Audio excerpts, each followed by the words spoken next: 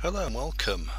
Another thing we've often mentioned with the astrophotography tool is the ability to be able to plan sessions with it, to plan you know what pictures you're going to take, which ISO and so forth. What we've got here is we've actually got Saturn that's come into the skies, and I'm just about to demonstrate this feature using that lovely planet.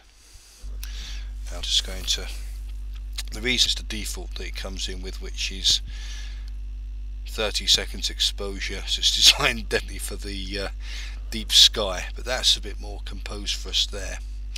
And obviously when we zoom back out, there we are, so we're focused anyway. Now what I'm going to do is, rather than keep on clicking shoot at a certain ISO, I'm going to set up a plan to do it. The way we do that is on the camera tab, we click on edit,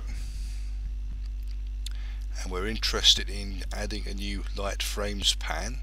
You'll notice from here you can do this for focusing dark frames, if you're going to take dark frames and so on, but we're going to do this for adding light frames at the minute.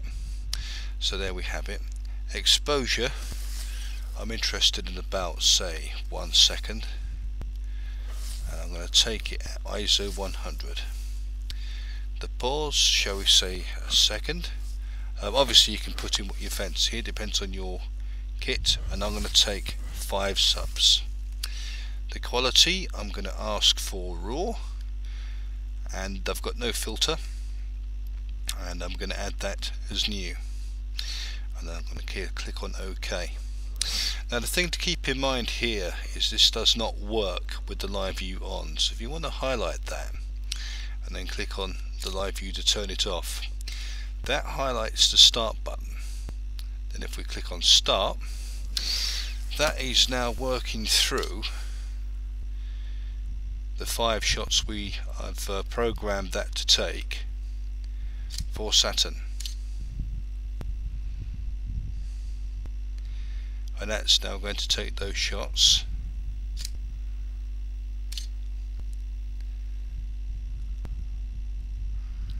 and save them. Just takes a bit longer than you sort of program it to take, but you can pause and stop at any time through this as well, which is always a good thing. So once it's done, which it now has because stop is no longer highlighted, we can pop along maybe and see what it's taken. So obviously you can pull up, it's going to be about 20, well, let's see what's in here. We've had a bit of a play earlier on, but here's our images that we've taken. And the great thing about this facility is it saves it into a folder every time. I don't know what this messy stuff is that we're seeing here. I'll have to ask the developer, but by and large, when you look at the image, much what you've got, and that's what I've uploaded on Facebook. So why it's done that on my system, I don't know. But what it's done is it saves everything to that folder. And what you can do is you can have, depending on whichever plan you're using, you can sort of decide on where it's to save. So for example, if you go into tools and APT settings, and then you can go into here, so image you can group by plan type, which means probably why it's all bunched a whole lot into one, because I've done it based upon one plan. So it'll put everything into there, and it'll save it by name and date and time if you want to, and also by suffix, but whichever nomenclature you want to use, you can save it by that. So if you've got a plan for planetary, you can have one for Jupiter, one for Saturn, then you can have one for M1, which you can have different exposure settings for each one of them, so you can sort of divide them out in that way if you want to. So that's another pretty neat feature with this software. And obviously clearly one of my favourites is always going to be to take a shot as I see. So I'm going to lower that down. I don't need an ISO 1600 for Saturn. There we are. Zoom in. and hopefully, there we are. I think I've just been looking at the one of the images there. So it's a bit of getting used to on that front. Make sure that you're looking at the live view and not looking at an image that's already been previously taken. So what I'm going to do is just lower that down. That looks a bit more like it. It's fluttering around like that because of seeing conditions. Saturn hasn't long since risen, even though it's freezing cold. There's not too much by way of condensation yet, and Saturn's still quite low in the sky, so that's pretty much what we've got there.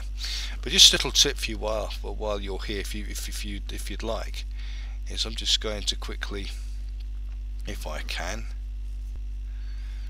if it'll let me.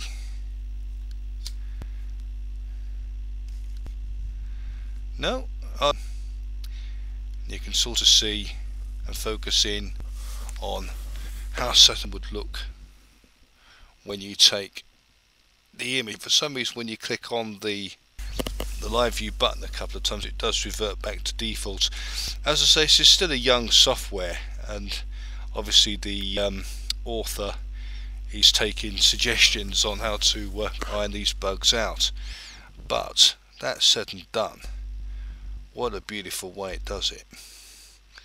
So we've now been able to zoom in, and I'm going to get the optimum focus on Saturn. Now I've done the best I can there, I think. I know my optics are collimated because I did that earlier. That's probably about the best I'm going to take. So for old time's sake, take a quick shot. And there we have it. But clearly you probably need to know what settings you're going to use in advance for that. So still the functionality's there, and I just wanted to show that to you. So hope that's been informative, and thank you for watching.